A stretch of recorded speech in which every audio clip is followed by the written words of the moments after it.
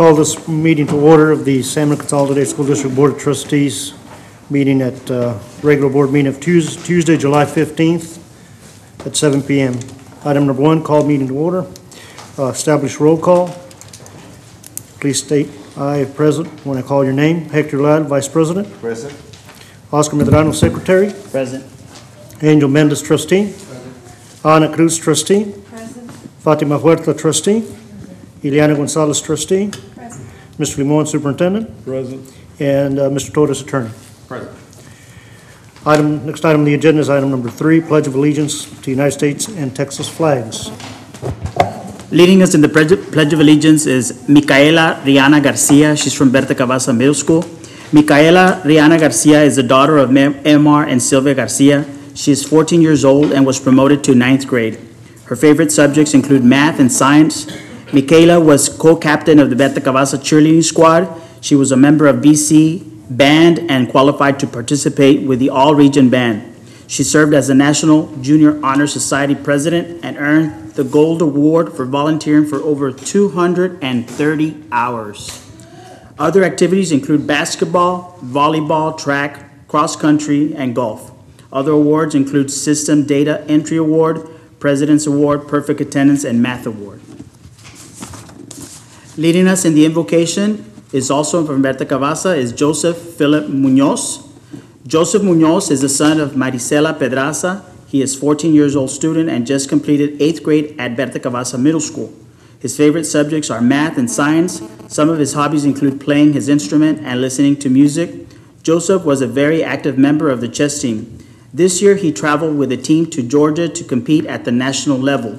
As a member of the National Junior Honor Society, he completed over 200 hours of community service and was awarded the President's Volunteer Service Award. This year's award include highest achievement in math, social studies, reading, ELA, and science commended performance on math, reading, social studies, and science star exams. AMC math contest, second place, perfect attendance, distinguished top 5% of his class, and valedictorian of his 8th grade class. Will the parents of these fine students please stand up and be recognized?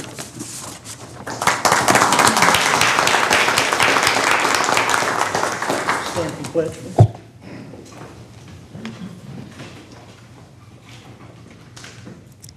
I pledge allegiance to the flag of the United States of America and to the republic for which it stands, one nation, under God, indivisible, with liberty and justice for all. Honor the Texas flag. I pledge allegiance to thee, Texas, one state, under God, one and indivisible. Please bow your heads. Heavenly Father, thank you for allowing us all to safely arrive here tonight. Thank you, Lord, also for the many blessings we received this past school year. As we approach a new school year, Lord, bless our school board members, administration, staff, and personnel, and guide them in making decisions that will benefit the school district. I pray that you continue to give them the wisdom and knowledge to allow our school district to be successful. Lord, please watch over us and guide us all safely home tonight. In your mighty name we pray. Amen. Mr. Munoz and Ms. Garcia, if you could step up here. Certificate of Merit and Appreciation for your participation today. You guys have done a great job. Good job. Recognize the principal usually also. Good job. At this time, would the principal please stand up, Mr. Ray Saldaña.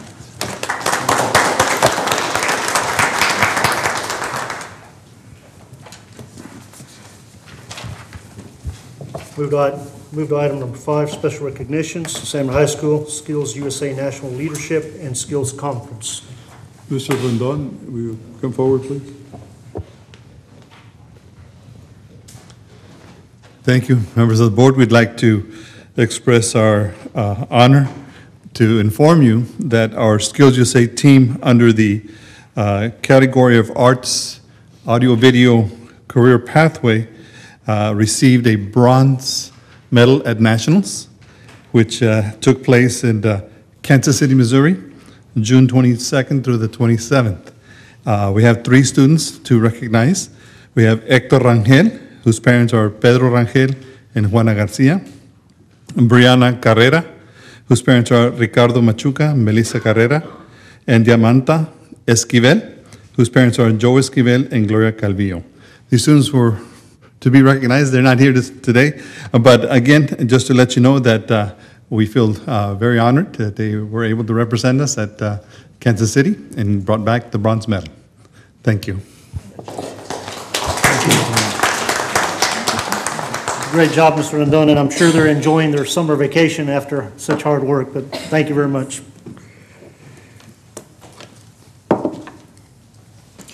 Move to item number 6, superintendent's reports.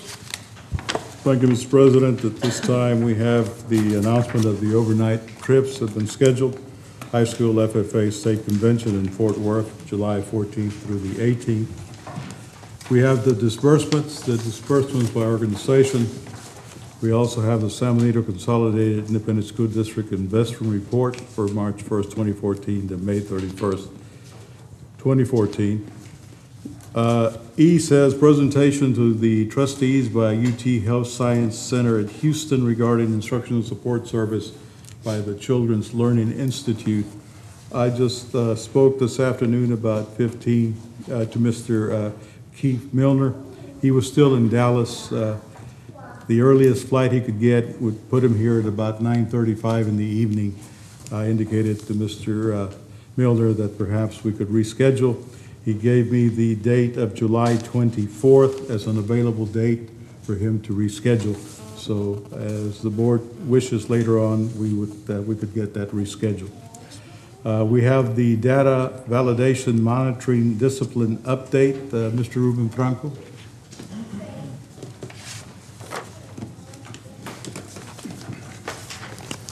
Good evening, members of the board. A few months ago, I presented this particular item, and it was basically explaining that the district was out of compliance with our reporting for discipline referrals to TEA. Again, it wasn't an astronomical amount of data that was incorrect. It was only like 6 students. But nonetheless, the compliance for that is very high, and so we needed to submit a corrective action plan. I shared that corrective action plan with the board members, not at the board meeting, but I think in the following Friday update that came after that. And if you remember from that, it was a very small document.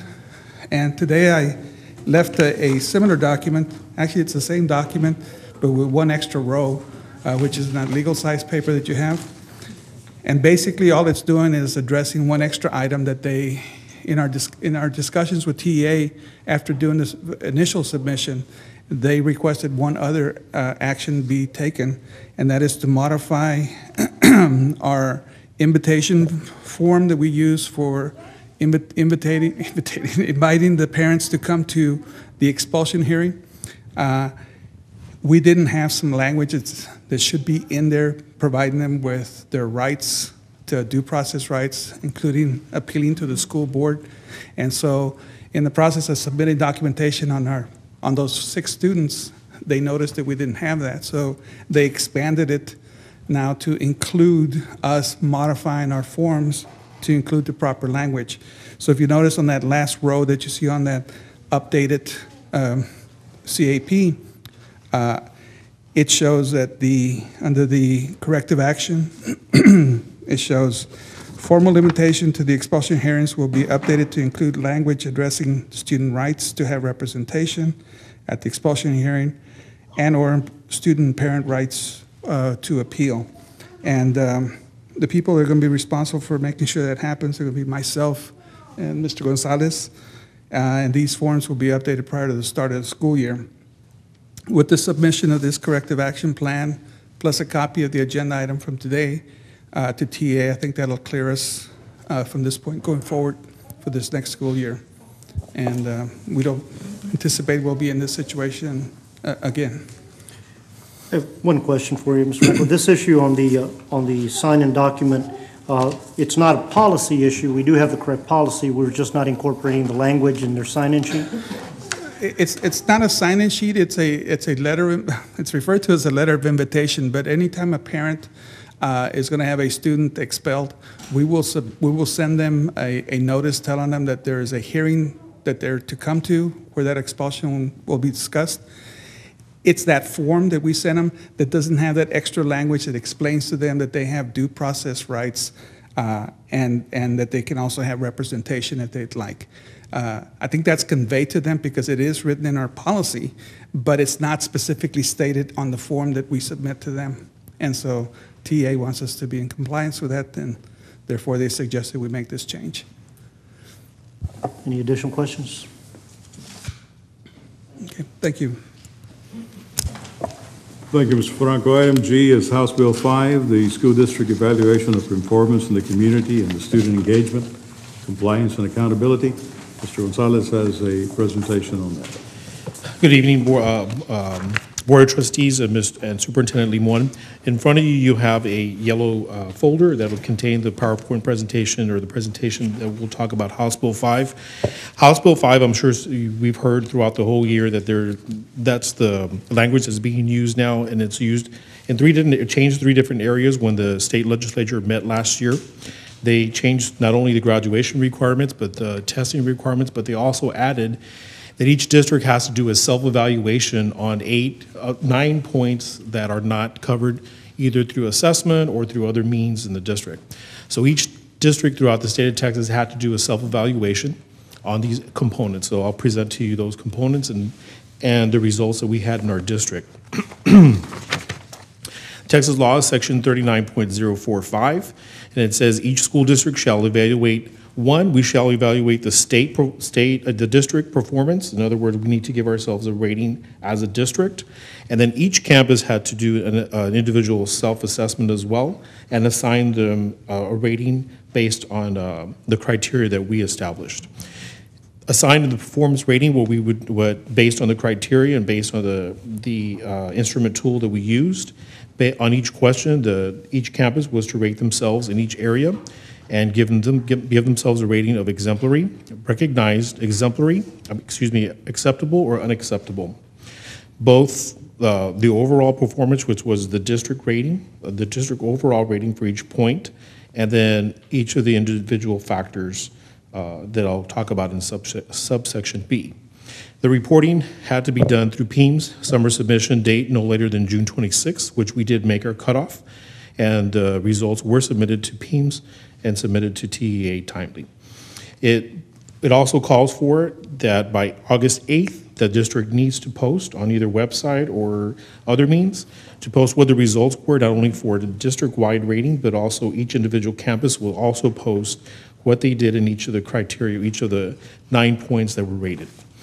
If we look at the section B sheet, it tells us exactly the 9 areas which we were rated. 1, we had to rate ourselves, each campus from elementary to high school had to rate themselves, and they had to rate themselves K through 12.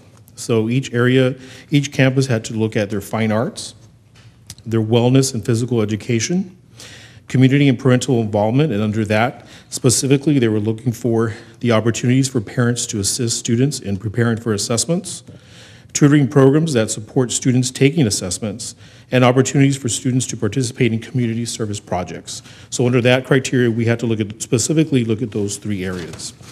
We also had to look at D, 21st century workforce development programs throughout our district, secondary language acquisition programs, digital learning environment, dropout prevention strategies, education programs that benefit gifted and talented students. And finally, the last area which we had to look at was our compliance level with statutory reporting and compliance policy requirements. On the next page, again, it tells us that House Bill 5 requires to report each performance rating to TEA and to make ratings publicly available. As noted earlier, TEA has added a new coding to the PEAMS data standard, and the new codes must be reported by submission summer 3 collection, which was June 26, which we did meet that date. I know when we presented earlier at the curriculum committee, I know that what was asked was what were the areas or what did we look at in terms of the 9 components. And what I did, went ahead and broke down, and these are not confined to, these are just some of the examples, what we looked at, because what we had to do is, at the beginning of the year, when we found out that we had to do this self-assessment as a district, we had to create this tool ourselves. So what Region 1 did also is they assisted us by providing different sessions throughout from December all the way to April, so that we could be informed and be a little more cohesive in our region in terms of how are we going to rate ourselves, because each district was looking for the tool, looking for the areas and the criteria, because it was a self-assessment. It wasn't something that was given to us, and we knew how to score it. So basically what we had to do is look at, create a district level committee, which we did, and the department heads and a couple of principals were added to that district committee so that we could look at the criteria. We took Region 1's evaluation tool, and we also updated it to what we thought was effective, or what we thought was important here at San Benito. So we created we took the Region 2 tool, and then we tweaked it a little bit to create the evaluation tool that all the principals used to evaluate their programs. Each sheet will tell you, for example, we have fine arts. And some of the areas, I won't go through each bullet, but it tells you some of the criteria that we would look at. Like I said, it's not confined to this, but it was kind of a guiding tool so that we could understand how we look at this and how would we create an assessment for evaluation. So we looked at fine arts, of course, our levels of participation in UIL and other points there. And we had to do the self-assessment. Although we look at fine arts, we may think that it's only dominated by secondary campuses. We had to evaluate ourselves at the elementary all the way through the high school level. So it wasn't just subjected to certain areas, especially when you look at the dropout prevention and the workforce development, that we tend to think that that's at the secondary level. But we had to look at what are we doing in our district to offer these activities and opportunities to students from K to 12. So when we look at this, we looked at the tool, we had to remember that it had to apply not only to high school, it had to apply to our elementaries as well.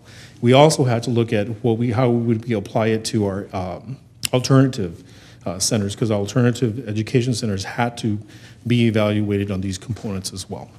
So in front of you, I know that the committee had asked before some of the criteria that we looked at, and each individual section will show what criteria we used. And then I do want to go ahead and go towards the back of your presentation. Some of the questions were on the second to the last page. The statutory reporting and policy requirements, what did that entail? That was the federal reporting we had to do district-wide, some of the state reporting we had to do, some of the requirements we also had at the local level, and those are some of the examples there. The last sheet will show you that we, based on all the evaluations, what we did is we took each evaluation tool from each campus, and we had a scoring criteria. And we're happy to say that every single point for fine arts, all the way down to reporting, we were rated recognized. And I believe that that's a good indicator where we stand right now. But of course, it also shows where there's room for growth and room for improvement. And I know that I've talked to principals and to some of the directors, and they've looked at it, and we've reassessed and looked at the type of services we're offering, and look at the activities we're offering as well, to see how we can improve those offerings so that we can have either an improved evaluation to an exemplary level, or sustain our recognized area there. So I do want to say that we're in a good spot in terms of the 8 components here in our reporting. But I do feel that with our after-school program and with all the other incentives that we do in our district, I know that a lot of those points will be elevated, especially since we know that our administrators know what needs to be done to improve. And so we're willing, and I wholeheartedly believe that next year we'll have some of these points exemplary, if not all of them as well. Okay. Any questions? I have a question for you. This committee that you all set up, I'm assuming that you all had scales on evaluating what services were provided at what level of the district, correct? Yes. Are these somehow connected to our goals as well? And if they are, how is that moving forward to our next year's academic performance and evaluation? How is that being tied in Okay. the district? I know that what we've done is look at our district improvement plan and our campus improvement plans and notice that perhaps we need to improve in some of these areas or be inclusive of House Bill 5 now. Because I think, especially in my department, I know that in my department, I'm going to look at closely of how House Bill 5 requirements can be embedded into some of our activities for our parents and for our students. So I know that each one of us as department heads and also as administrators are looking to see each one. And I know that when we scored it, we were a little bit nervous at first because we didn't know what we were going to get. But I know that by looking at and some of the feedback we've gotten is that we kind of, it's like a self-reflection. Sure. And we kind of know where we stand and where we need to improve, but we also know where we can get some of this information and where it ties into our district improvement plan, our campus improvement plans, some of our goals by department and also by subject matter as well. Who establishes those goals, those specific goals? I'm assuming that there is a baseline of all the different criteria that TEA provides you with, correct? Yeah, is this just for the House Bill 5? Right, for House Bill 5. For House Bill 5, what Region 1 did is they, each TEA didn't give us the evaluation criteria. They allowed the service centers throughout the Texas to help the local districts develop that tool. And Region 1 was very successful, or very helpful in creating that evaluation tool for us. And what they did is there was a series of 3 or 4 meetings in which we sent district representatives to those meetings. And I know myself and a couple of other department heads were part of the regional committee that set up. And for example, I was the representative for parental involvement and the tool that we're going to use there. And so we came collectively throughout all the districts and created that criteria. Okay. So one last question. So my assumption is that this is here to stay. This is something that the state is pushing forward and pretty much moving in a direction of self-evaluation and providing the services and goods for our community, correct? Yes. Okay. And I believe that because this is a self-assessment, in other words, this is a tool that we created and we evaluated ourselves, I can see how eventually it is going to change a little bit where it becomes more of a requirement. But this is a great indicator about how we're servicing our district in fine arts, wellness, so forth. Okay. So is my assumption correct when the district level committee meetings, you all are involving your schools and your community, your parents, and they're providing feedback on showing how much effort is being conducted for all of these areas and how well it's being conducted for the community? Yes. Well, we did this year initially because we looked at we brought in some of our campus principals, but we also we focused on the department heads that were looking at were responsible for these 8 components. We can see next year how we can add or expand that district committee to include community members, business members, expanded so we have a broader representation of our district. And that's what I would like to see, more community involvement and more feedback from all levels, not so much just the administrators, but the teachers, getting students involved, parents, and the community as well. I think this was a learning process, not only for our district, but throughout the state. And I know I've discussed it with other districts, counterparts from other districts, and we look at how we're going to improve that next year, and one of them is to expand the involvement of the community. Definitely, I commend this process. It's an eye-opening for our students' future. Definitely. Thank you very much for your. I have a question. Sure. Do you all have a parenting curriculum that you use with your parents? And do you have a list of parenting sessions or district information that is disseminated or provided for our parents? Yes. You know, in other words, if there's new programs coming into our school district, especially at the high school, with dual enrollment or a new university coming in to partnership with the district, and parents need to know about this and how students can take advantage of that partnership. Do you have all that in place Yeah, for my department? Yes. Yeah, well, going back to the question number one about the curriculum, we're looking at what we can do next year. There is a curriculum that I'm very excited about introducing. Of course, I would have to introduce it to the administrators because there's a funding cost to it. But I feel that it's something that other districts in the valley are utilizing, and it is bilingual. So that way we can present it not only to our English speakers, but our Spanish speakers as well. So that is something we're looking at for next year. And in terms of the activities that we offer, what we try to do is we try to partner with our district, with our different departments so that we don't, trying to find a word, double, or we work more collaboratively in terms of the food and nutrition, the marketing department, because all of it has a parental component to it. Right. So we want to be able to work together so that we don't double our efforts and so that we can go ahead and create those activities. But yes, and we will be updating our website as well so that parents can assess it and they assess some of the activities. And of course, our Parent Center schedule is listed on our website as well and available at our department as well. Okay. Do you send out surveys as far as to find out what the parents' needs are and what type of information they're wanting to know from the school district or about different programs?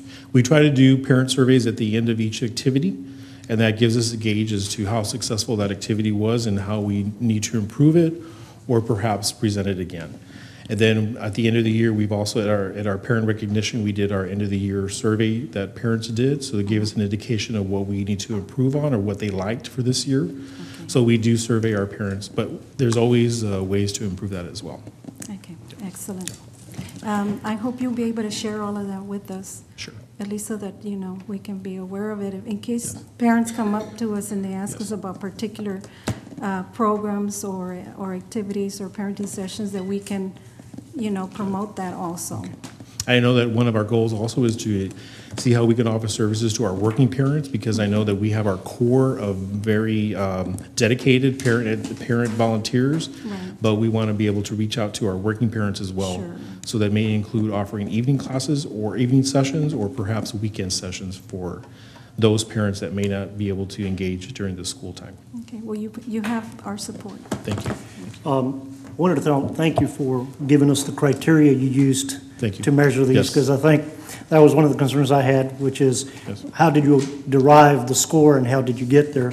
And I commend you for giving us this and the job you've done. I will say that since it is a self-assessment tool and one that you'll tweak, I'm assuming on an annual basis, it would be good if you kept the trustees abreast Yes. as to how you tweak it before you utilize it, so that way we have an understanding of what you're taking to the table when you start evaluating our performance. I know with the new coming school year, we'll be looking at the direction of the administration of what they would like to do in terms of how they want to comprise that district level committee, and also a series of meetings throughout the year so that we'll present that tool at the very beginning of the year so the principals will know what is expected, and that way we can build on perhaps, if we know mid-year we're not where we need to be, we know the rest of the year where we need to improve. Job well done. Additional questions? I had a comment, kind of piggybacking off of what Mr. Mendez said. I know when I conducted mine on campus, we did take input from the community and from parents and business members and so forth. Sometimes some of the principals and even the teachers, there's so much going on a day-to-day basis that they don't give themselves credit for things that are actually already getting done. So I would venture to say that even though that you did score recognized, there's some areas that may have been exemplary, they just didn't give themselves the credit.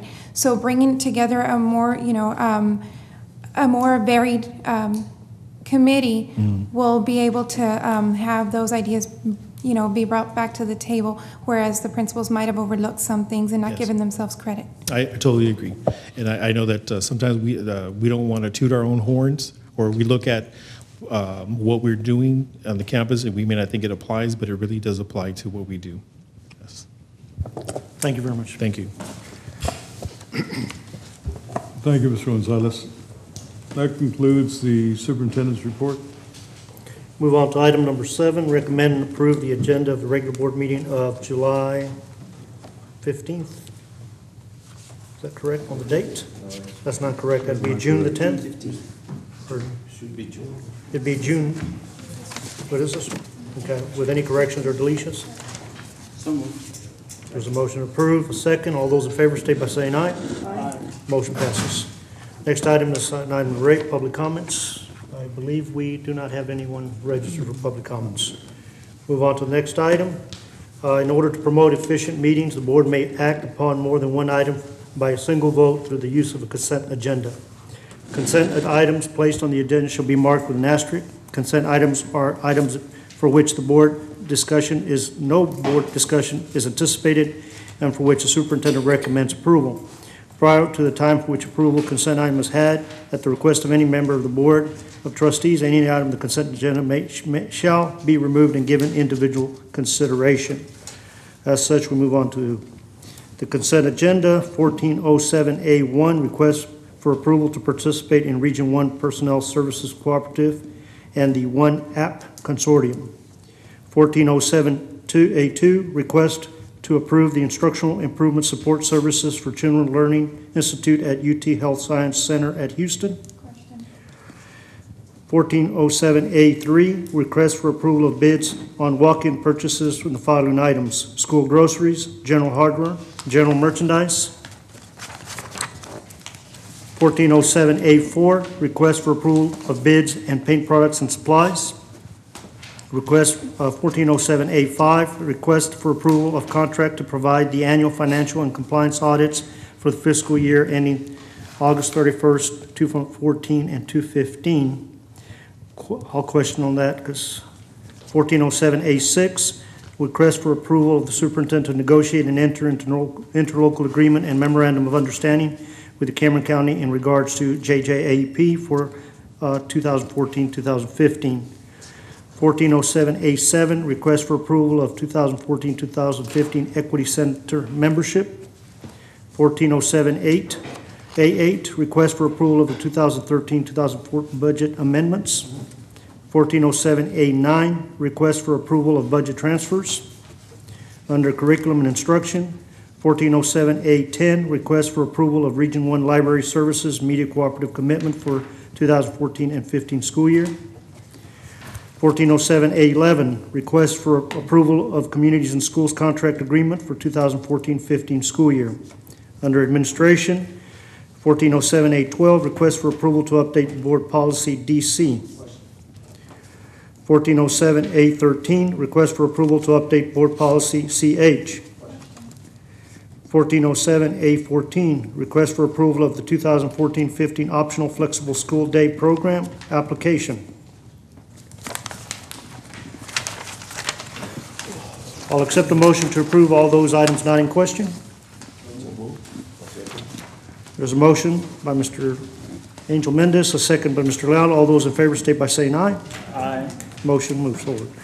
We'll go back to 1407A2, request to approve the Instructional Improvement Support Services by the Children's Learning Institute of UT Health Science Center, Houston. Yes, I had a question on that one. I know at the previous finance meeting, Mr. Leal and myself requested that a presentation be made, and I'm a little reluctant in approving this item because of the cost associated with it prior to hearing a presentation. So I would ask that we table this item. In your motion to table, would you like to ask that it be scheduled for presentation? I think, if I'm not wrong, Ms. Limon, the July 24th was the date the gentleman could come in? Okay. At 5 o'clock in the afternoon. Will that be in a committee meeting, or? It's right before the budget workshop. Oh. So budget workshop was scheduled for 6:30, so we could actually schedule this for 5 or 5:30. That's okay. There's a motion on the floor with condition it be presented on July 24th at 5 or 5:30. All those in favor state by saying aye. Aye. Motion passes.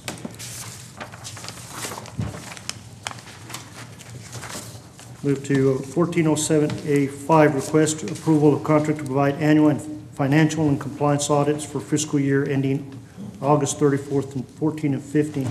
The only reason I question this is I do not believe we've selected a firm. With that, may I think we were all handed the proposals by the three firms. I will accept a motion to approve in the selection of a firm for this audit. I make a motion that we select Long Chilton. I forgot the name. Well, one motion at a time. There's a motion on the floor for Long Chilton LLP. Is there a second? I'll second that. There's a second. All those in favor state by saying aye. Aye. Nay? Nay. 4 ayes, 2 nays, motion passes. And I think we have a question on 1407A12, request approval to update policy DC 13, also policy CH. Yes, Mr. President, I'd like to table this item as to allow the other board members to review the language and feel comfortable the committee's recommendation on both items. I'll second that.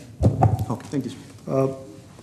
With that motion, would you request that staff present hard copies to all all board members? Yes, please. There's a motion and a second on the floor to table and to assure that all board members receive hard copies. All those in favor state by saying aye. Aye. Those against? Motion passes.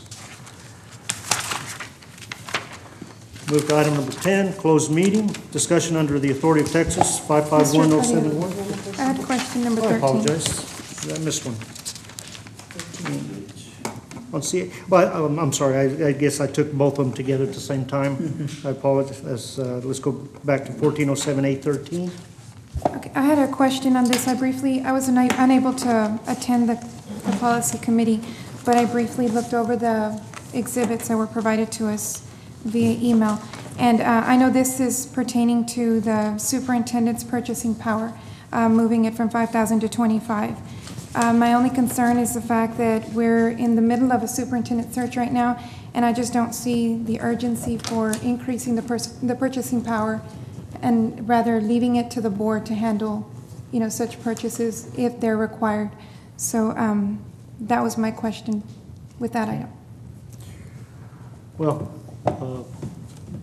Chair for the Sure. policy committee. My recommendation, right now, this item is actually tabled, but my recommendation is for the other board members to attend the policy committee.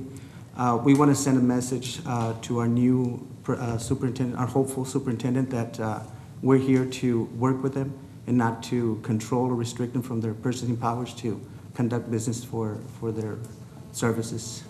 Okay. And Where is it at right now, 10,000? It's at 5,000. I thought it was always 10. Or, okay.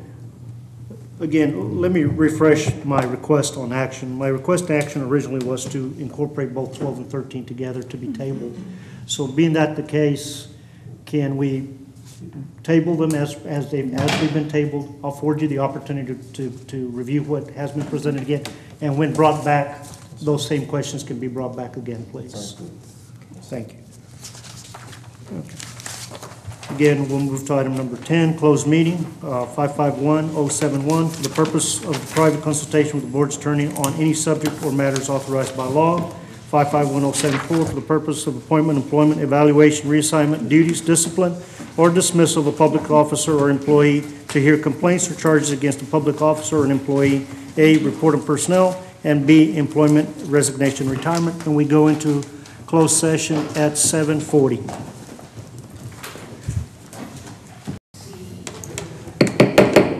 Call this meeting back into session. It is 7:53. Next item is A, under open meeting. Action, if any, discussed in closed session. I'll ask for a motion to approve as presented. There's a motion by Angel, second by Mr. Leal. All those in favor state by saying aye. Aye. Motion passes. Next item, 11, adjournment. I'll ask for a motion to adjourn. So moved. Second. All those in favor, say back. Meeting closed.